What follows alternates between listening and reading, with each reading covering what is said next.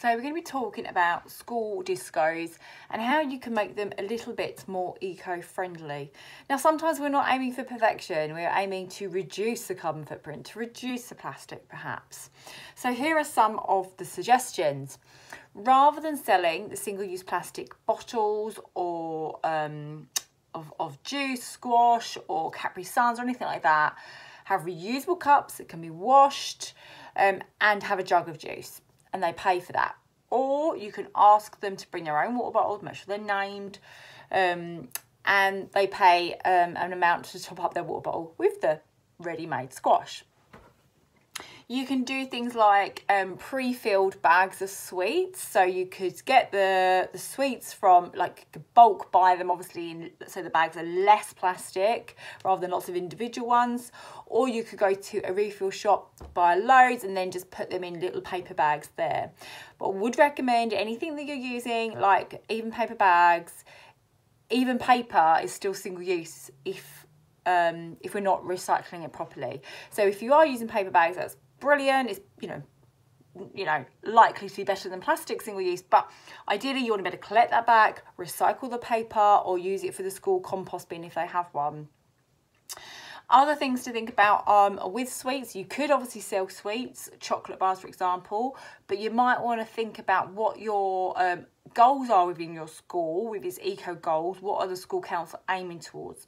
Are they making pledges to reduce plastic, in which case you might want to do something like Smarties that all come in paper bags now? Or if overall ethics is important, then Smarties aren't great because I think they're owned by Nestle. So you might want to just have some chocolate bars with plastic wrappers, and then you collect the chocolate wrappers or crisp packets, for example, for the TerraCycle scheme. You could link with your nearest TerraCycle scheme and say that you want to collect all of them from the school disco and take them to the TerraCycle point at some point after the event.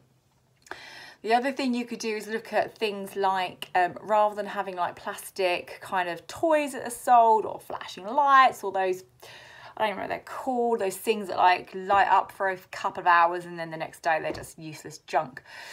You could just do things like, you could get a face painter. There are like vegan eco face painters around, but even if not, you could have a face painter come.